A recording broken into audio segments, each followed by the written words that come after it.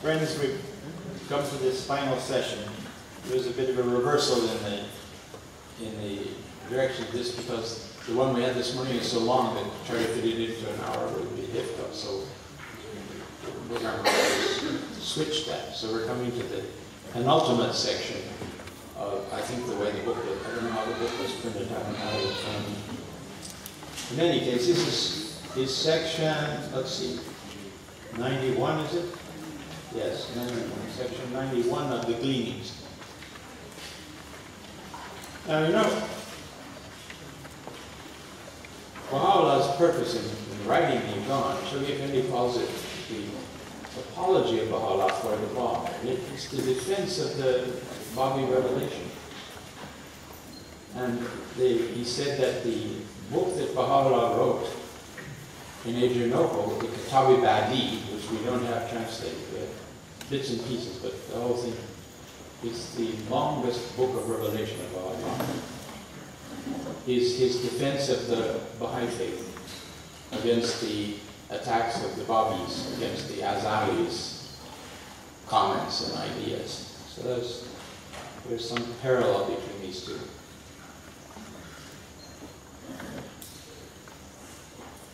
This first, as you recall, first he set out for the uncle of the Bab and for all the rest of us following the uncle. He sets out this whole picture of the plan of God through progressive revelation to draw mankind towards the goal, the ultimate goal of moving on to the next world of the sanctified soul. And after laying out all those basic concepts and teachings, truths, if you will, he then starts in a whole array of proofs related to the Bab from various sources. And this section is dealing with that. So let's start off with a reading. You'll get the sense of it, and then we can talk about the details.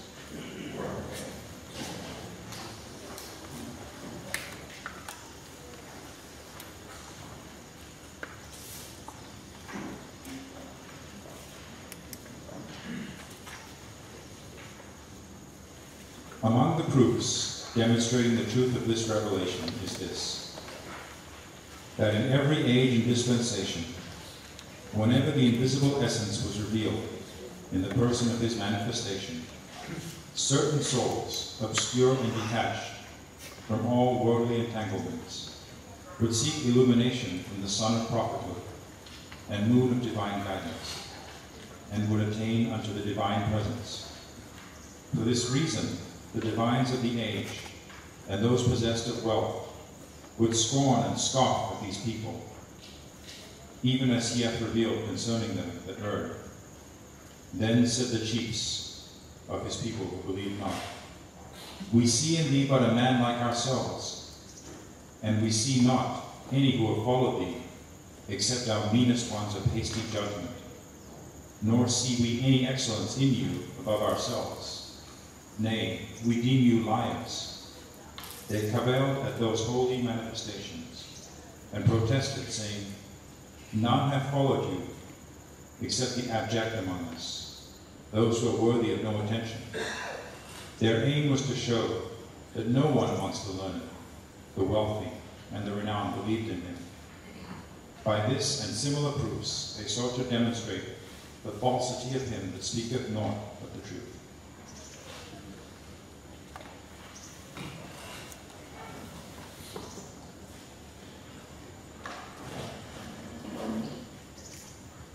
The next paragraph moves us into a new dimension of this. This has been mostly the history of the past.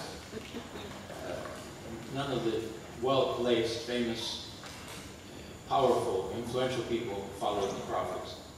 Now it's saying this is an extraordinary dispensation that's come of the God. Can you read on with that, please? If you read two paragraphs.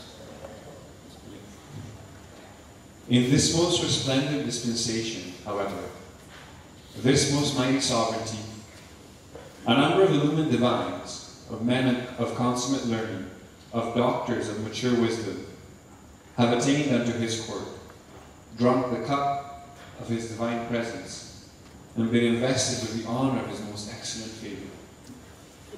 They have renounced, for the sake of the beloved, the world and all that is therein. All these were guided by the light of the Son of divine revelation, confessed and acknowledged as truth. Such was their faith, that most of them renounced their substance and kindred, and cleaved to the good pleasure of the All-Glorious. They laid down their lives for their well-beloved, and surrendered their all in his path. Their breasts were made targets for the darts of the enemy, and their heads adorned the spears of the infidel. No land remained which did not drink the blood of these embodiments of attachment, and no sword that did not bruise their necks. Their deeds alone testify to the truth of their words. Doth not the testimony of these holy souls, who have so gloriously risen to offer up their lives for their beloved, that the whole world marveled at the manner of their sacrifice, suffice the people of this day? Is it not sufficient? Is it not sufficient witness against the faithlessness of those who for a trifle betrayed their faith, who bartered away immortality for that which perisheth, who gave up the Kautai of the divine presence for salty springs, and whose one aim in life is to assert the property of others? Even as thou dost witness how all of them have busied themselves with the vanities of the world, and have strayed far from him who is the Lord, the Most High. From here, Paul presses on with the argument. Now he's putting this to test. He's asking some questions with respect to this. Do you remember the names of some of these holy souls? There's some that are right at the top, and they've been mentioned. Baha'i, it would be, I think, the principal one.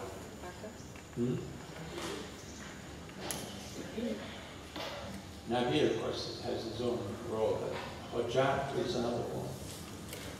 And there's a third one. Who's the third one? Here's how Apostle comes along later. Of course, it's outstanding. Now I was thinking of the three outbreaks of revolutionary struggles that we had.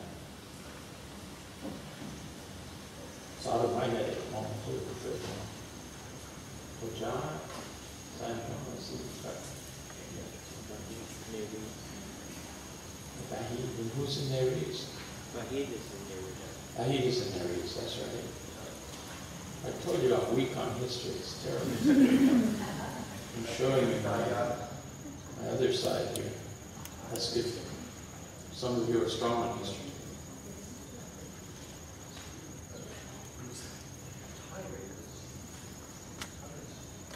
Tired, but then she wasn't among the most outstanding clergy in the country. That's the point, is these are outstanding people that were recognized as authorities, and they followed the Bob and gave their lives for him.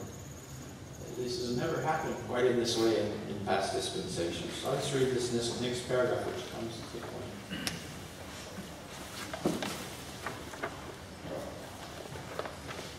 Be fair.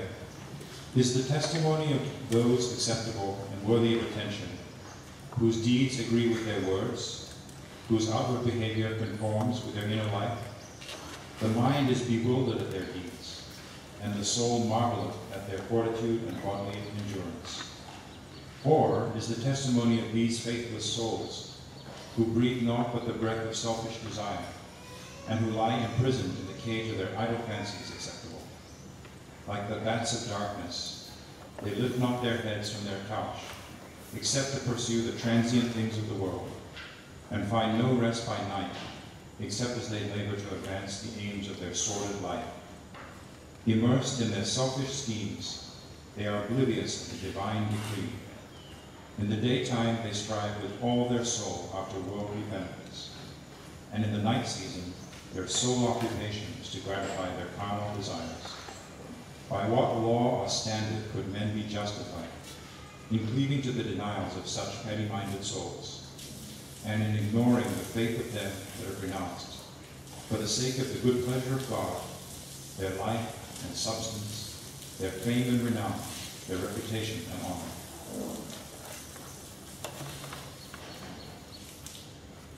Within the Quran itself, not included here in these passages, he says, in the same argument, among them was Mullah Hussein, who became the recipient of the effulgent glory of the Son of Divine Revelation. But for him, God would not have been established upon the seat of his mercy, nor ascended the throne of eternal glory. Among them also was Sayyid Yahya, that unique and peerless figure of his age. This is Baha'i himself. And then he lists a name of a number of mullahs. I think that perhaps the best known among them is Mullah Ali Bastami, who together with Qudus was the first to be persecuted in Shiraz, and so on. You can find this passage in paragraphs 248 and again in 249.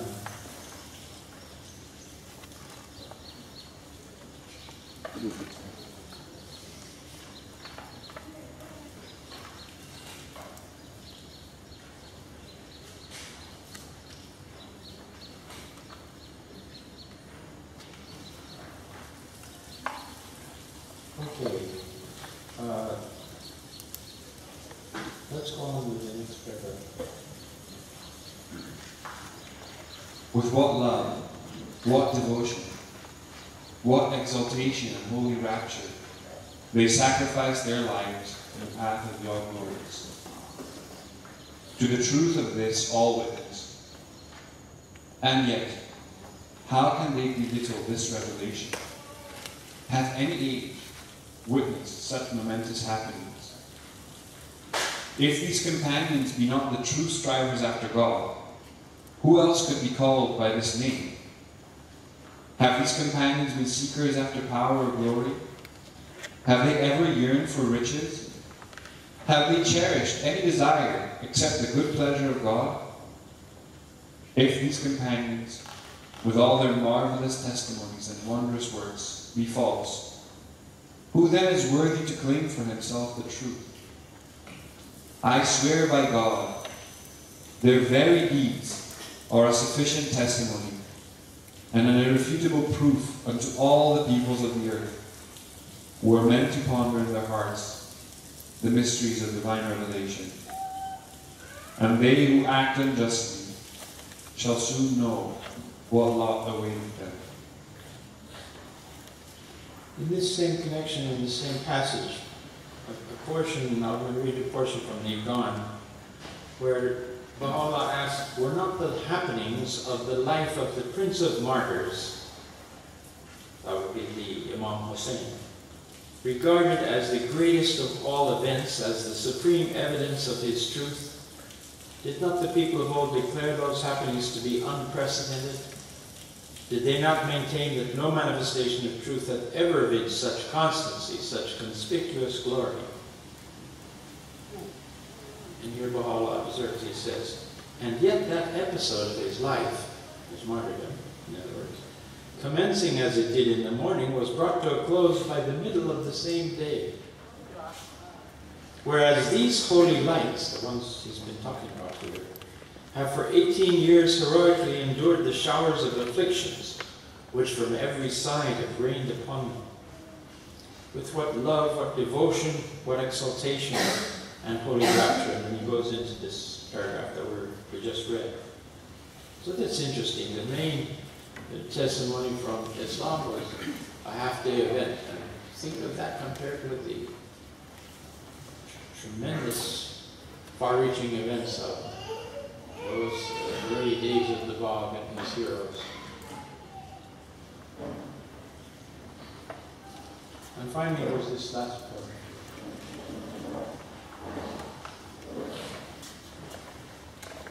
Consider these martyrs of unquestionable sincerity, to whose truthfulness testify the explicit text of the book, and all of whom, as thou hast witnessed, have sacrificed their life, their substance, their wives, their children, their all, and ascended unto the loftiest chambers of paradise. Is it fair to reject the testimony of these detached and exalted beings to the truth of this preeminent and glorious revelation, and to regard as acceptable the denunciations which have been uttered against this resplendent light by this faithless people, who for gold have forsaken their faith, and who for the sake of leadership have repudiated him who is the first leader of all mankind? This, although their character is now revealed unto all people, who have recognized them as those who will in no wise relinquish one jot or one tittle of their temporal authority for the sake of God's holy faith, how much less their life, their substance, and the like. All right, friends, this dovetails very beautifully, I think, with the presentation of Shastra and Sean yesterday, where they talked about what should be our response, what action should arise from our consideration of the lives of the Dunbars. And they have listed these 5 points, which are very well taken. I won't go into that again. I wanted now to supplement this with 2 other passages from the Iran that are not here in this particular collection, but related to it.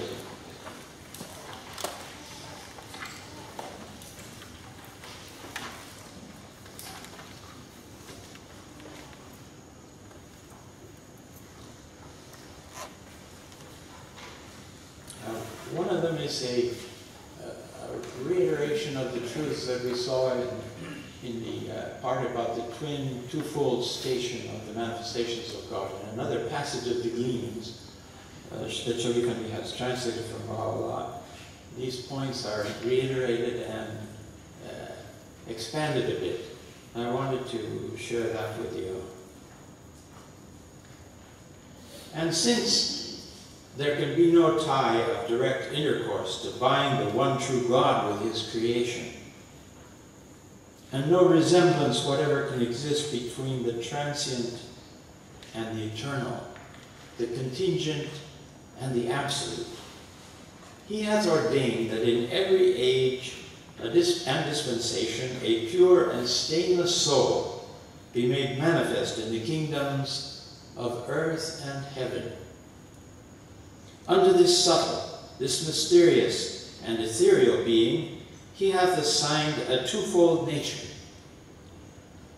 the physical pertaining to the world of matter, and the spiritual, which is born of the substance of God himself. He hath moreover conferred upon him a double station. The first station, which is related to his innermost reality, representeth him as one whose voice is the voice of God himself. To this testifieth the tradition, manifold and mysterious is my relationship with God. I am he himself, and he is I, myself, except that I am, and he is that he is.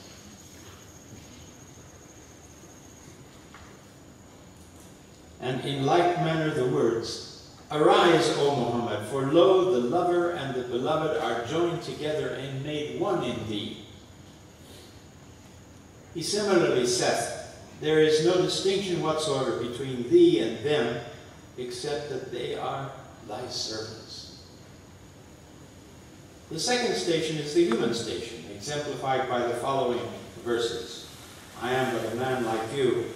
Say, Praise be to my Lord. Am I more than a man, an apostle? These essences of detachment, these resplendent realities, are the channels of God's all-pervasive grace, led by the light of unfailing guidance and invested with supreme sovereignty.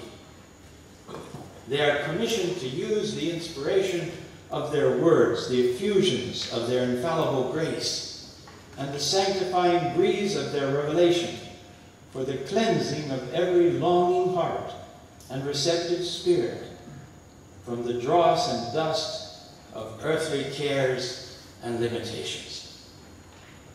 Then and only then will the trust of God, latent in the reality of man, emerge as resplendent as the rising orb of divine revelation from behind the veil of concealment and implant the ensign of its revealed glory upon the summits of men's hearts. Well, giving us a summary again of the themes of the Islam with new words. This passage continues. By the way, let me give you the number on that so you can find it again yourself. This is passage 27 of the Gleanings. And it's paragraphs 4 and 5 of that particular selection.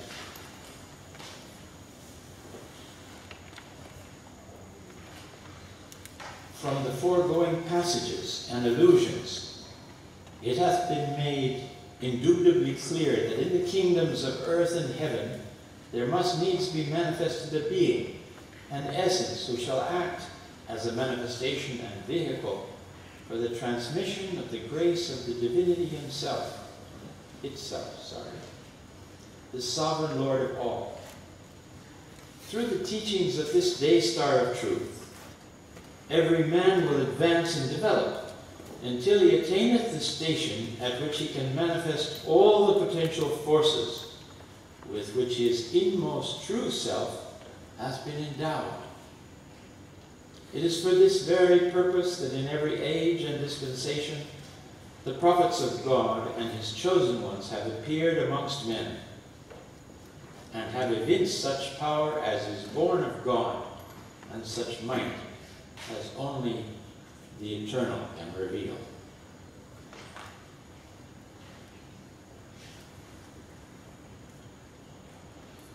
Reinforcing the section about the appearance, the nature, and character of the essence of existence, that is God himself. Passage number 20, selection number 20 from the Gleanings. It's a short paragraph which reviews that for us in fresh words.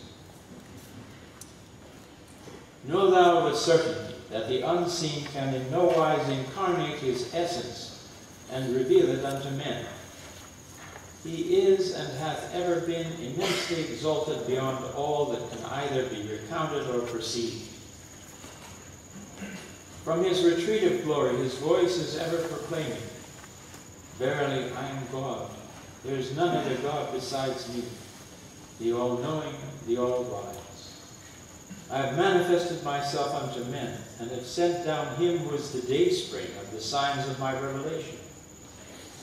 Through him I have caused all creation to testify that there is none other God except him, the incomparable, the all-informed, the all-wise.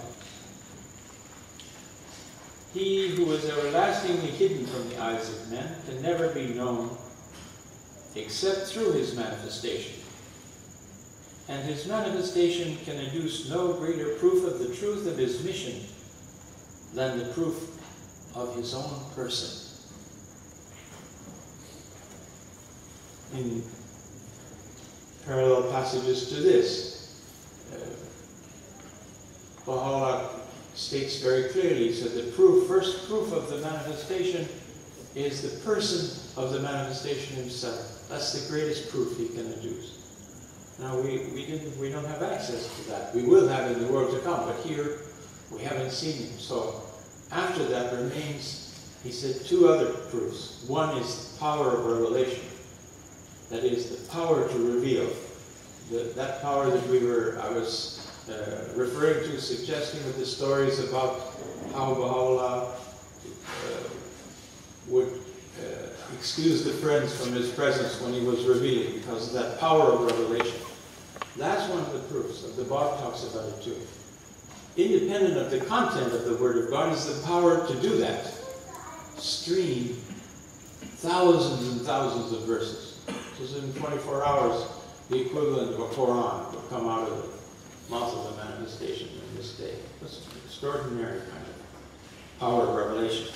Then he said the third proof is the content of the Word of God. That is what it says. That's basically the one we're left with. We have stories about people. We haven't witnessed this revelation itself, and we haven't seen the manifestation. Although we do have, in this day, for the first time, we have an image of it. And that's a blessed event. I think the first time I saw the portrait of Baha'u'llah, I was so struck that he was human. You know, all your life, for years, you're preparing for this, and then suddenly there he is, he's a man, with eyebrows and a nose, and yet that penetrating look on his face. I oftentimes wondered if that look, which is usually strikes people as fairly severe and stern, is because the government has put him in a chair and taken his picture, you know. It's taking his picture for whatever purpose, passport, or they didn't have passports like that in those days, but also the very dignity. Almost all of the portraits you see of the early believers, they don't smile. That was too frivolous. Every time we take a picture, we say, smile or make a funny face, or do something. This is not quite the standard that's there amongst the manifestation and its followers, immediate followers. So those are the three groups, interestingly enough. Now, Baha'u'llah himself, he talks about in the Akdas, Kitab Akdas,